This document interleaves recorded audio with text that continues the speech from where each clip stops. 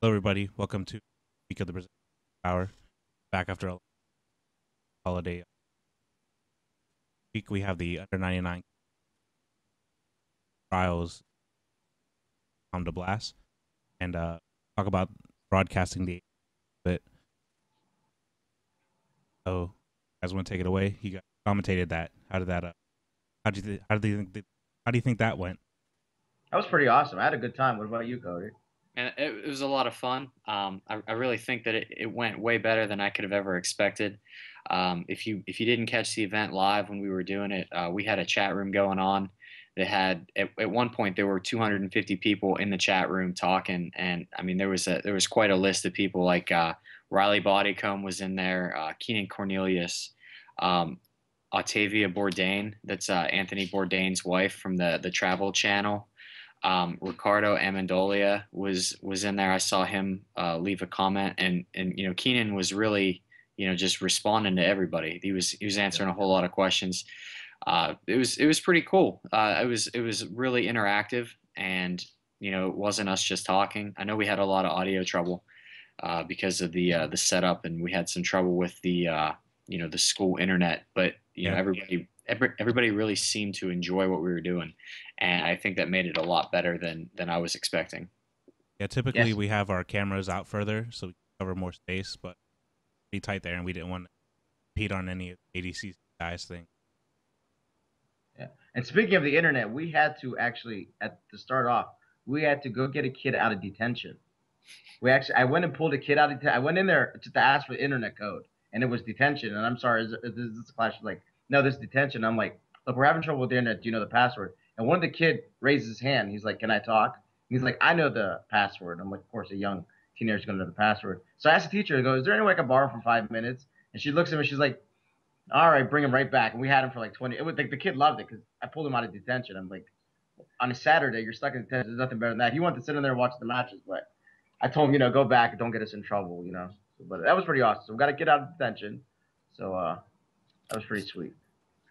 So, but anyway, we ended up using my phone for the internet. We ended up using my phone for the internet, and it seemed it was. I don't think it was the phone's fault. Was the phone's fault? Was that the audio? Is that why we had a problem No, with the audio? no, Was it audio the had phone nothing to or do with no? the phone. Any Okay, any lag had to do with the phone. So you should have told people stop calling you because you're doing important stuff. sorry. So, All right. anyway, Yeah. So but it was pretty cool.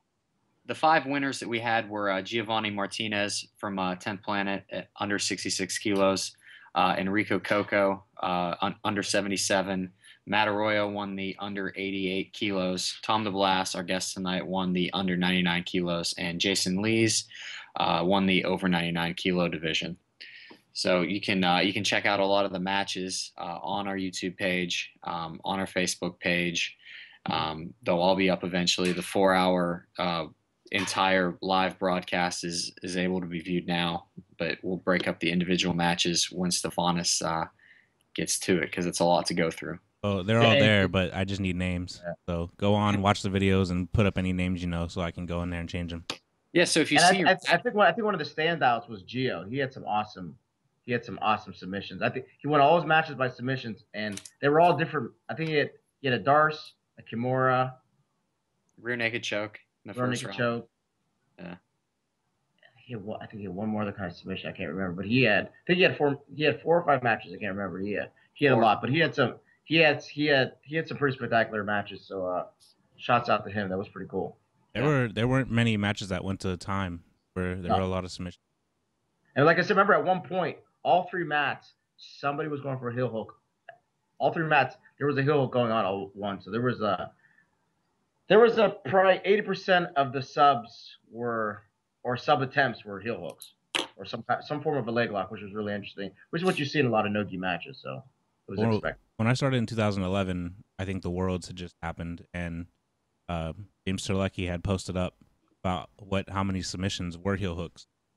Seemed like that was the year of the heel hook when it started to be widely used more. Yeah, it's definitely a no gi. It is definitely a weapon of choice. So Yeah, I mean it's good. Like, how else do you describe that? You lock it in, and you tap. yeah, definitely. It's definitely. And I think we saw the first match. The guy was he popped his foot. until hold was the first match. Yeah, that's right. That was pretty early on. That guy was limping around for Yeah. a good while after that. Two people got put to sleep within the first half hour. Mm-hmm. It was definitely action packed. It was fun to bring the trials. No one's ever brought the trials, live for people to see. So it was a cool thing. I really enjoyed it. I'm just glad they let us do it. Yeah, that was really awesome of them. Yeah. Hey, you want to give Tom a call? Yeah, I'll bring him in.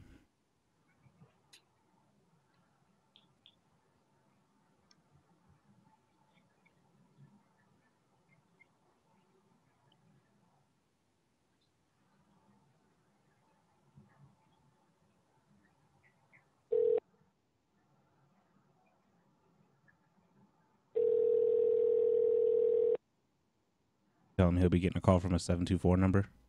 Hello. Tom. Hey, Tom. How are you guys? Good. It's the BJJ hour. It's Michael Mios. How are you doing? I'm pretty good, man. Pretty good. Are you recovered from this week? From last week? Oh yeah, I'm fine. I actually competed the last 3 weekends in a row.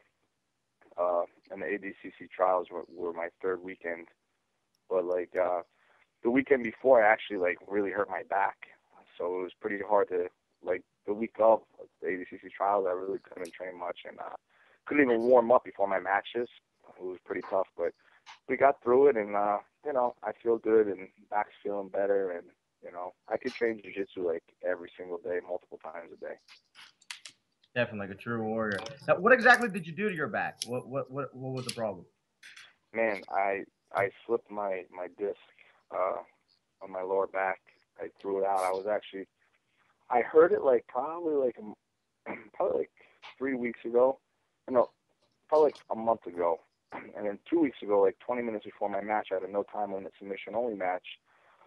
So against this guy Nelson Puentes, an Alliance black belt, and I was warming up and I jumped. I like to do some jump squats before I warm up, and I threw it out bad, and I was like, oh my gosh, I'm not even gonna be able to compete. I could hardly stand up on my own. I was truly I had no idea what I was gonna do. My guys were like, man, just you'll be all right, don't worry. I'm like, no, I'm not gonna be all right.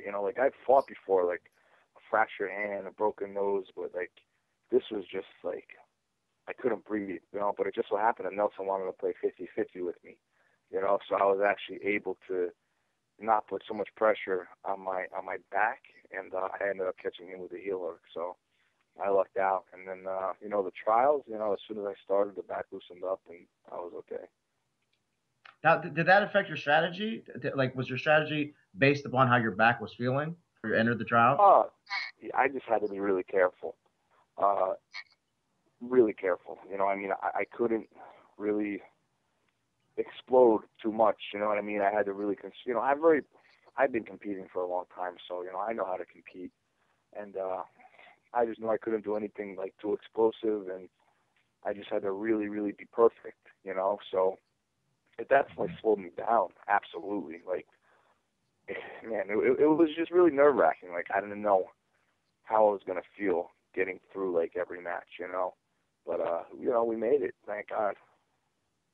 Now, when you said you had to be perfect, you didn't even give up a single point in the tournament, did you? In any of your matches? No, and to be honest, I've been competing now for about 13 years, and in the 13 years I've been competing, I've given up less than 15 points in my life. When I competed in Abu Dhabi 2009, my first match was against Cyborg, and it was 0-0, the match, and the referee gave him the decision. Then my second match was against Galvao. It was a good match. Before points, I swept him, he swept me, and then once points started, he took my back for 45 seconds. I escaped. I sat into a leg lock position, and time ran out. So he was 3 of the points I gave up, but I really don't give up points. I know how not to get scored on, and I know how to win. So yeah, I basically knew, especially Abu Dhabi. If you get taken down, you go to your knees, you're not giving up points. So I really don't. It's just not happening. You know what I mean? I couldn't see somebody scoring on me. But still fear. I was still nervous for my back, and of course you could always get caught. That could happen to the best of them.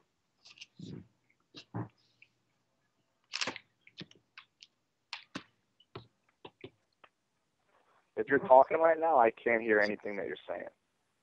I think we lost Mike again. Okay. Sorry. That's okay.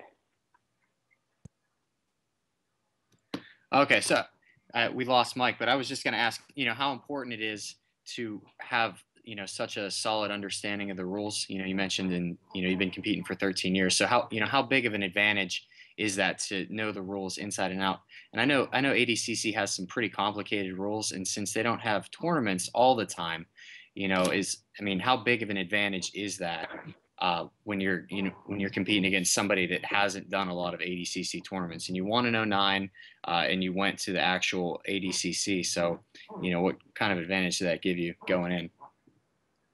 I always like to think about it as common sense. I mean, I know ADCC had some, tricky things like if you're in mount or if you have somebody inside mount and they roll you, that gives up points. That's 3 points when it's generally not points in any other tournament. However, you could just simplify that to say if you're on top, you better damn well stay on top. I don't care if you mount or you get side control. If somebody rolls you, that's points, And then you just got to remember, if you get taken down, you got to roll to your knees. Furthermore, if you take someone down, you can't let them roll to their knees. So for me, I always like to just think about the hierarchy of position. Like if I'm on top, I would like to generally pass the guard and stay on top. If I'm on bottom, I have to reverse, And you just got to be aware of the time, when do points start. But at the same time, if you just keep it flowing and you go with the hierarchy of position, you should be okay, To me, I've always just looked at it like that, the hierarchy of position, and just remember for ADCC, if I get taken down, you better roll to your knees, Do you have any idea who's going to be invited for your weight division in Brazil? Do you have any idea? Is there any rumors going around who might be in your division? You got to think Adolfo's going to be in it. I don't know if Dean Lister is going to do it. Draw Oasis is going to be in it because he's a returning champ. I got to think James Popo is going to be in it. I would have to guess the guy that I beat in the finals, Jimmy Friedrich, will probably be in it again. He had a great match against Buchecha actually in 2011 ADCC. It was like even until like a minute left or like 2 minutes left or whatever, and Buchecha knee barred him. But he's an exciting guy and he's Galvao's student. I gotta think. I don't know what weight Yuri Somos is gonna do. He's been competing ultra heavy, so I don't know if he's gonna do the heaviest weight or if he's gonna do under 217. But it's just gonna be packed. It's just awesome. I can't wait because I really, really, really like my chances. I really believe I'm gonna win. I believe. I'm gonna go in there with a good strategy. Put it that way. I'm gonna know every single opponent. I'm gonna know exactly what they do, and I think I'll be the dark horse, man. I know I'm well respected, and people know who I am. But guys like, I just got back into competing jiu-jitsu. Literally, I didn't compete jiu-jitsu for 4 years because of MMA. I started competing again in jiu-jitsu last year, and since I did, I won 3 Grapplers Quest expert divisions. I won the Pan Am's black belt division, no gi. Took 3rd in the world black belt, no gi. 2 weeks before my fight, won a couple of super fights and won the ADCC trials again. So I'm back. You know what I mean? So I know it's going to be all tough guys. You know what I mean? And I think our division will probably be the toughest, to be quite honest. I think the biggest names will be in there. Besides Buchecha is the heaviest weight, and like Cobrinha and Mendez and all those guys will be in the lower weights. So you mentioned you rattled off a pretty good list of guys in that division. I mean, is there one that stands out above all the others that you'd like to face in Brazil? I mean, I know you didn't name Comprito, but is there one guy that you'd like to face at ADCC? Not like a bad way, like calling him out, just somebody you'd like to test yourself against. I mean, I think every single one of them is going to be a test. Absolutely. I think Yuri is going to be I think Yuri would be the toughest. He keeps a frantic pace. He's strong. He has great takedowns. He has great guard passing. However, probably who else would be in my division? I like to compete against the hell is it? Oh, Bernardo Faria. Just because he has such a great half guard, and I'm a half guard guy. Yeah. And I have a very, very good understanding of the half guard. You know, I think that would just be a great match. And I think, I'm not going to say anything, you know, I just think it would be a good match. So, and I mean, it's just great to, I'm not going to say it's not an honor to compete against anyone. I don't give a shit who I compete against, you know, but it's just awesome to compete against all of us. You know what I mean? Like, you know, it's basically in 2009, I was like, oh, I'm honored to be there. No. I'm supposed to be there. You know, like, I'm supposed to be there. There's no one who's going to represent it better, I think, than me, you know, my weight, you know. But it's awesome to compete against all these guys. You know, they're great guys. They have great jiu-jitsu. You know, everyone poses a different challenge. Some have phenomenal takedowns, like Adolfo and guard passing. You know, some have, like, wicked leg locks, like Dry Oasis. You know, James Popolo has, like, crazy knee bars. You know, and he's solid everywhere. So, I mean, everybody's good, man. You know, everyone's not good. Everybody's the best in the world, right? So it doesn't get any better, man. You know, this is our Olympics. Tom, let me ask you a question. How do you get a camp ready? Like, I know MMA fighters, they get their camp strategies. How do you strategize a grappling camp for an event this big? How do you go? Is there, like, are you going to follow a certain diet plan? Do you have certain partners that are going to come in? Do you have certain days you're going to do this and that? Strength training? How do you go about that? I train a lot, like, every day. Sometimes, like, I get, like, I do a lot of training in my own school, so I'll get, like, 4 or 5 of my guys. For instance, like a couple weeks ago, I had, like, 8 guys there, and the deal was I had to submit each one under 2 minutes in a row, you know? So, like, that kind of challenge, or, like, you know, go from one guy to the next, and they're fresh. Like, I always have fresh guys coming in me in my academy, you know, just to keep guys, like, you know, constantly, like, you know, no one's ever tired. But, you know, nowadays, like, I do, like, one day, I'm going to start doing, like, one day I go in, I'm only going to defend submissions. One day I'm going to go in, I'm only going to guard pass. One day I'm going to go in, I'm only going to look for submissions. One day I'm going to go in, I'm only going to work on my weaknesses, you know? So it's just great jiu-jitsu, you know? Like, it's so much more simple to train for a jiu-jitsu competition than MMA, you know? Like, now it's like a treat. Like, I actually love, like, like, it's just what I love to do, you know. So I don't even look at it as a camp. Sure, the diet's going to be tightened up, the conditioning and the lifting is going to change a bit, you know. But I'm just doing what I love to do every day. You know what I mean? So basically, a camp is training 6 days a week, 2 times a day, and that's it, man. You know, working on your weaknesses, but keeping your strong points sharp at the same time. You know, and keeping that mind strong. You know, a lot of people, that mind slips, you know. I believe that's a great quality that I have in jiu-jitsu. You know, I was very successful in MMA, but I never believed my mindset was quite where it was in grappling competition. You know, like, in grappling competition, I truly, utterly believe that I could beat anyone in the world. You know, especially when there is points. You know, because I do play the system well, and I believe I could catch anyone in leg locks as well, to be quite honest, you know. So I just have that belief in myself that I think a lot of, well, at the Abu Dhabi level, everybody has a belief, right? But, you know, in these trials, I think one of the biggest reasons why I won is because I just probably believed a little bit more that I was going to win than the other guys did. I know, you know, after I beat Jimmy in the finals, he was bawling, you know, he was crying, you know, he was so upset. Right there, I realized he also thought he should win. You know what I mean? Like, it meant a lot to him as well. But I just think, you know, I've been there before, and that mindset, believe it or not, is more important than anything.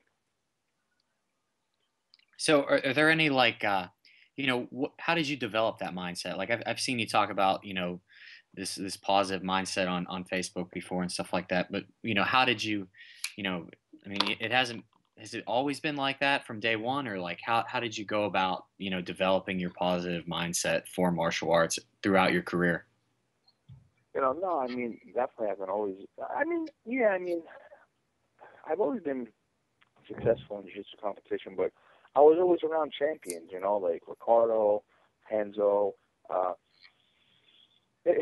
I always just, you know, from the time I was a kid, you know, my parents would always tell me, like, you deserve to be the best. You know, my mom and my dad told me, you deserve to be the best. Like, it was literally instilled in my brain from the time I could remember. And I'm a big Jesus fan. I'm a big God fan. And, You know, I pray a lot and I talk a lot to them, and I constantly tell myself, like, you know, before Jason leaves, Jason is my teammate, and before he went into the finals, I said, listen, man, there's going to be a time in this match where you forget how bad you want this.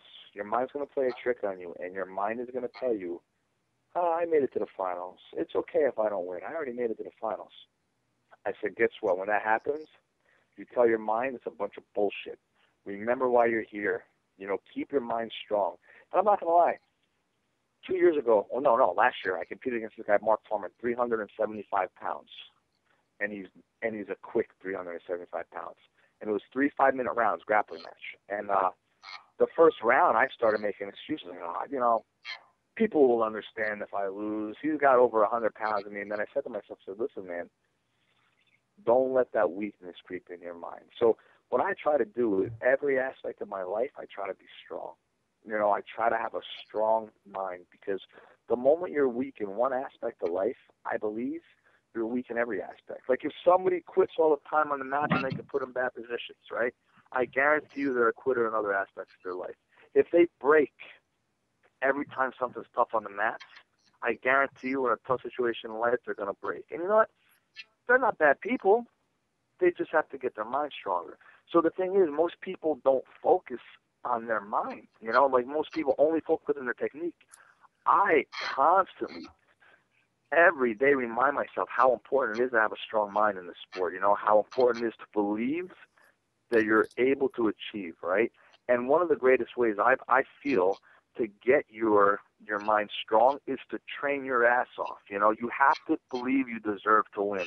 If you don't train hard, you're not going to believe you deserve to win. You know, so I don't believe anymore in myself, like, oh, I have to lose to learn a lesson. Bullshit. You know, like, I don't go by that, oh, there's winning and there's learning. No, there's winning and there's losing. There's winning and there's losing. If you're not winning, you're losing. And guess what? I don't like to lose. You know, and that's basically what I have, you know, in my mind. And guess what? I'm 99% sure I would have had an automatic invite to ADCC. Okay? I still chose to compete in the trials with a hurt back because I love to win.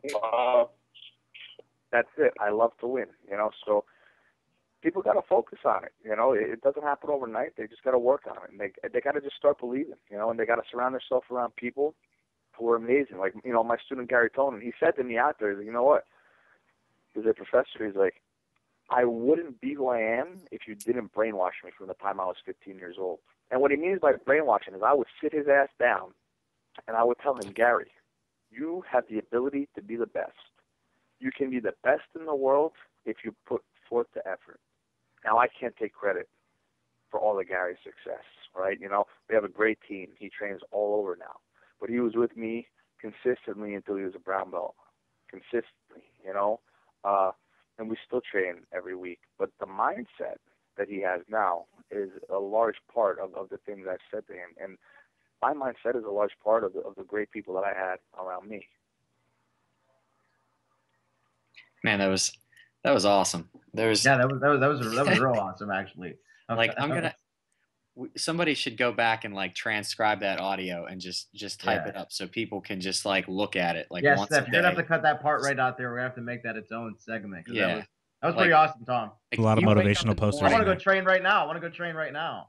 You wake up in the morning, you read this real quick before you start the day, and then you go do whatever the hell it is that you were going to do that day, except you do it better than what you had originally planned on doing it because you have your breakfast, you have your Tom DeBlass little thing Steph is going to make, and then you attack life. I love it. It's awesome. That's it, man. You got to attack life.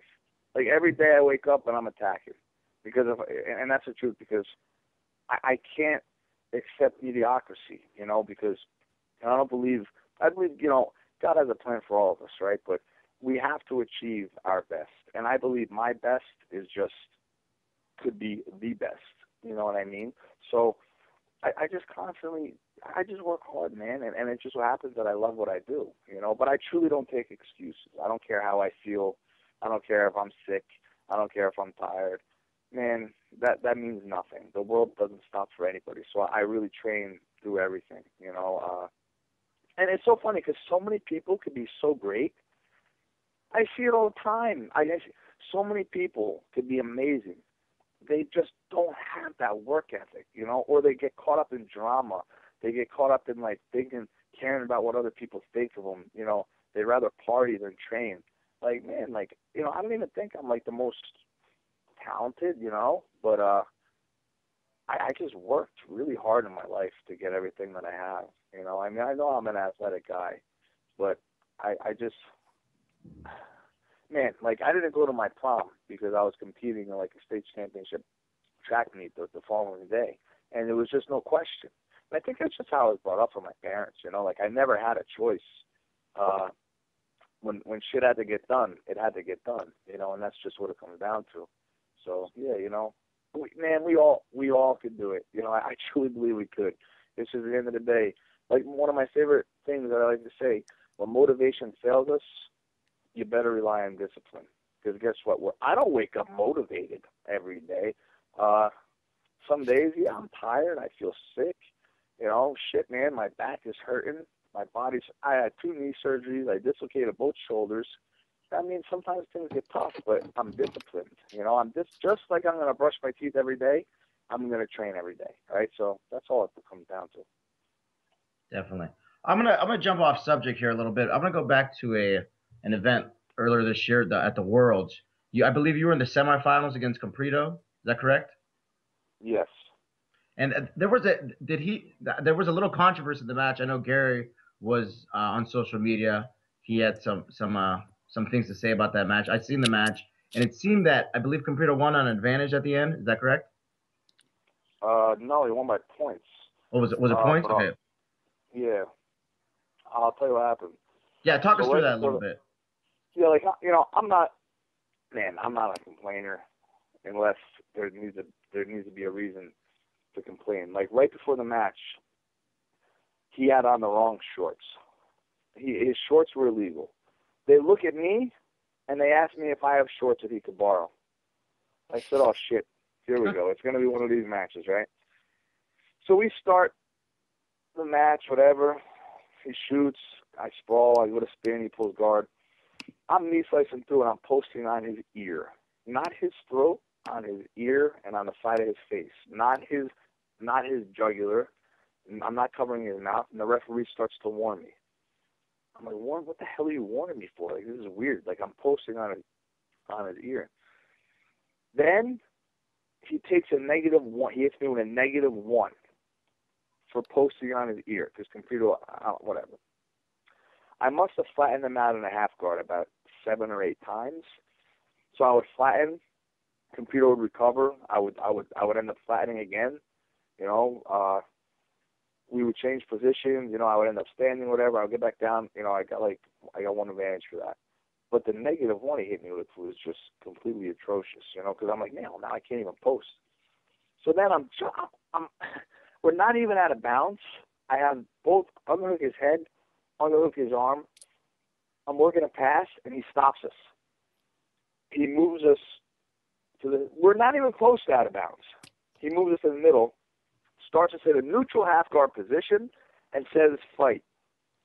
I pass the guard clean. Comprito looks up and starts complaining. The referee stops me, puts me in deep half guard, a position I wasn't in the whole entire match. He puts me in deep half guard, perfect sweep position for Comprito. There's 45 seconds left. He ends up getting the sweep. Comprito was a legend. One of the best ever, right? Won 2 absolute world titles. Guess what? I don't care. You don't win that way. You don't celebrate victory that way. I don't have it. I respect his accomplishments. And you know what? I'm sure he's a great guy. I hear great things about him, you know. I don't have nothing against him personally. I have something against the guy I competed against that day. I don't have nothing against him as a man. I'm sure he's a great guy. We could be friends. I don't like the man I competed against that day. I don't like who he was. I don't like that he celebrated a victory that was not a victory. I want to compete against him again. You know, I want that match in a super fight. I want a no time limit. I don't even want I don't want 20 minutes of Metamoris. I want a no time limit, submission only match with him. You know, Yeah, that's what I was going to ask you. I thought I heard about a Metamoris rumored match. I heard, I would take that in a heartbeat, and Metamoris. And they just got to put it together. I don't think he would accept it, though. And that's not to say he's scared of me. You know, maybe he just doesn't want to take it. You know, I don't know why he would want to take it. He felt how I felt in 10 minutes. You know, 20 minutes is much longer. And, you know, maybe he's at a different point in his life. He's not competing as much or whatever. But at the same time, he stepped in the adult division in the world, right? And he won a very controversial match. And again, let me reiterate, I don't hate Compredo. I respect the amazing things that he's done in this sport, right? He's done great things. To be one of 3 or 4 people, be one of 4 people who won the absolute title 2 times is just, he's a legend. But I don't give a shit about the guy who beat me that day. And I want to, no, the guy who they said beat me. And I would love to go against him again, you know? Let's go where we can do our heel hooks, so we can reach that leg, where we can get after it and we can do everything. And we don't got to worry about, you know, advantages and this and that. I would love to have that match back, man. You know, it really, man, that stung. That really hurt. Tom, do you think race, I know it's going to sound weird, do you think race came into play into it? Nationality. What's it? Nationality. I'm sorry. Do you think nationality came into play? I'm sorry. Let me rephrase that. Do you think nationality came into play? Is that some Brazilian favoritism? You know, I'm going to say no. I'm going to say team favoritism. I'm going to say, you know, he's part of the Kyotera Association, and I'm sure that these guys knew each other. They knew Compredo. He's been around for a long time. You know, I like to just completely stay away from any race thing, whether it be black, white, Brazilian. I don't like to believe that, right? So I don't like to believe that he won because he's Brazilian. If other people want to make assumptions that he did, that's fine. I love the Brazilians on my team. You know, I have some of my best friends are Brazilian. You know, so no, I'm not even going to say that. I do think, however, they knew him personally, and that's why it went the way it went. You know, it is what it is. It really pissed me off, man. Holy shit, it pissed me off. I mean, for a while, man, like, it still bothers me. But it is what it is, you know, because what would have happened was that I won that match, and then I would have beat the next guy for sure, you know. Very tough guy, Gabriel Lucas. He was winning everything. He won the Pan Ams, but just stylistically, I would have beat him. And then the finals would have been against Yuri. And Yuri won the absolute division as well. But I saw some things that he did wrong when he went against Bernardo Faria, right? He got swept a couple of times. I just thought everybody played a stupid game with Yuri. You can't stand with him. If he's taking you down time and time again, pull guard. You know, he was winning on taking people down and then passing their guard, but he did get swept a few times, right? So I would have just loved the opportunity to compete against him because he was on fire, man. You know, like he looks really, really good. But obviously, you've seen something that gave you something mentally where you want to go against him. You saw something, obviously.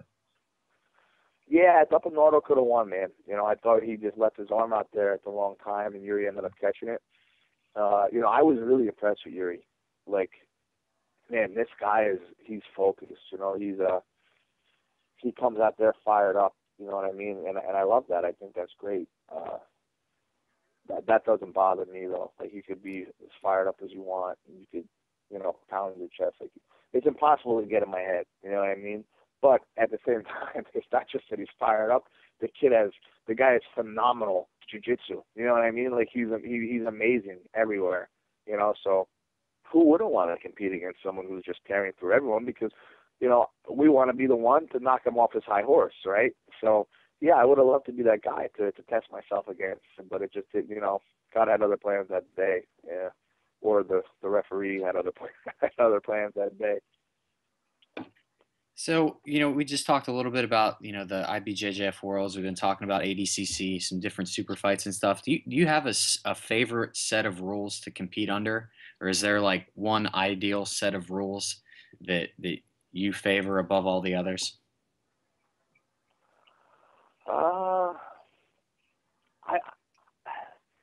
Yeah, man, I like ADCC rules. I like minimal. I love IBJJF. I just wish we could heel hook. Yeah. I wish we could reap the leg. I wish we could don't have to worry about like turn like even now with Achilles locks, man. Like you can't turn your knees in. I think that's so. I just don't like that, man, because you have to compete scared. You know what I mean? Like you can like you look at the last match of me and Jimmy. That never would have been a match in the IBJJF. And even though we were caught in the 50-50, like it wasn't a boring 50-50 match. Like we were going after our heels, you know what I mean? So every time you go after a heel, it's like you got to cringe because I think he had me pretty tight in a heel a few times, you know? Yeah. But, it was exciting, it was fun. But when you take that away, it just takes away such a huge part, like Gary lost in the finals of the Pan Ams against Gianni. Gianni's fantastic, right? I guarantee if there were heels allowed, Gary would have taken his heel home. So it's like it's not as real when you can't do that. Like, man, we're already not punching each other. We're not kicking each other. We can't. Black belts can't heel hook. You know what I mean? It's like I support the IBJJF. I support any organizing. Like, man, like I won. Like the brown belt worlds, the brown belt Pan Am, the brown belt national, the black belt Pan Am. So I support them, but we need to be. I would just be so happy if we could heel hook. So any tournament that allows us to do every technique possible is the one that I would rather be in. Because even me, like I don't want to. Like man, like I just don't fear even getting leg locked in the IBJJ. I'm not saying it can't happen, like a straight Achilles lock. It's just like it's really hard to Achilles lock someone when you can't even turn in. So it's like, I don't know. Let us heel with each other, man. So you have pretty much all aspects of your life like in control. You've got your gym, your students, your competitive career, your family. You dished out some pretty serious life advice earlier in the podcast when you said, attack life, and we're gonna transcribe that for everybody so they can look at it every day. Do you have any more life advice, like some parting words of wisdom that everybody could benefit from? Yeah. I don't have it as together as everybody thinks. People look at my Facebook and they think my life is perfect. Guess what? My life is not perfect. I have problems. I wake up to bullshit every single day. Not like family problems. My family life is great. Talking about like, it's just like, I just been through a lot in my life. I didn't wake up with things perfect. Like I've seen a lot in my life. I've been through a lot in my life. I suffered a lot, whether it be competitively or other aspects. I worked a lot, so we have to remember that it's normal to feel bad. It's normal to suffer. It's these things make us stronger. Like the last 2 days I've been going through a lot of bull crap with stupid like gis that I'm ordering, and it's like, man, I got ripped off. Like, like a lot of money. Like a lot of money. And what am I gonna do? I gotta pick myself up. I gotta put a smile on my face because people need me, and that's what it comes down to. So I wish everyone would just remember that when things happen bad in their life, especially jiu-jitsu practitioners, like don't let this keep you away from the match because no one's alone. We're all in this together. We're all suffering. We're all going through our bad times. But when we come together, things get a little bit better. When we come together, we can help each other. When we come together and we feed off that positive energy, like if you're feeling bad and you walk on the mats and you have a bunch of positive people around you, like you're going to leave feeling better, So life is a fight, man. It's a struggle. And the ones who are going to be most successful are the ones who just keep picking themselves up over and over and over. And I already know I'm still going to suffer more in my life. You know what? It is what it is. So be it. Like I always like to say, I've seen the best, but I've never seen the worst. I've seen some pretty bad shit, but I've never seen the worst. So my advice is keep going forward, man. That's it. And just for my jiu-jitsu practitioners around the world, learn to love jiu-jitsu. I had a blue belt from Australia email me, and he lost a very important competition. And I said, man, he was really down. He really felt bad. I said, why do you feel bad? I said, you could go to the gym tomorrow and train again. You know, be thankful that you could train tomorrow. Like, if you truly love jiu-jitsu and you learn to love jiu-jitsu, not love winning. See, that was my problem with MMA. I never loved MMA. I loved winning in MMA. I loved winning. I didn't love training MMA. I love jiu-jitsu. So learn how jiu-jitsu could benefit your life. Everyone's not going to be a world-class competitor. Everybody's not going to be able to train 7 days a week. Even if you could train 1 day a week, that's 52 times at the end of the year that you're doing something that most people aren't doing. So learn how to fit jiu-jitsu in your life where it could benefit you. Because to me, it's like the greatest thing in the world. You know, like nothing is better than jiu-jitsu, you know, because I found the true meaning for myself. So find your meaning. That's it. Hey, thanks a lot, Tom. Are there any sponsors, you know, your gym website, ways to get a hold of you for seminars and stuff like that? The mic's yours if you want to go ahead. Yeah, like my sponsor, Phalanx, really stepped up, man. You know, like Nick Horseman on Facebook and Chris Martinez, these guys behind Phalanx. You know, I really love these guys. Seminars, you know, I'm like 95% sure I'll be in Australia this spring. I will be in Hong Kong, Beijing, and Thailand. So my spring is gonna be a little packed. But if people wanna learn and they wanna get, like, I'm training at my seminars too. Like, I'm not just going to a seminar and teaching. Like, I'm rolling. We're rolling. If I go to a seminar, you know. So if anyone wants to get, like, they want to contact me, email me on Facebook. Follow my athletes page, because every day I have to delete more people on Facebook, and I feel bad, but I've reached my capacity. I think I knocked off like 50 people yesterday that I don't really communicate with.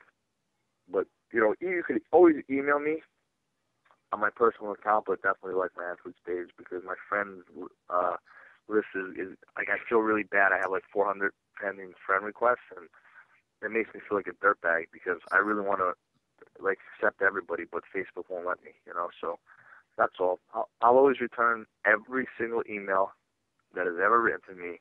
There is no stupid question.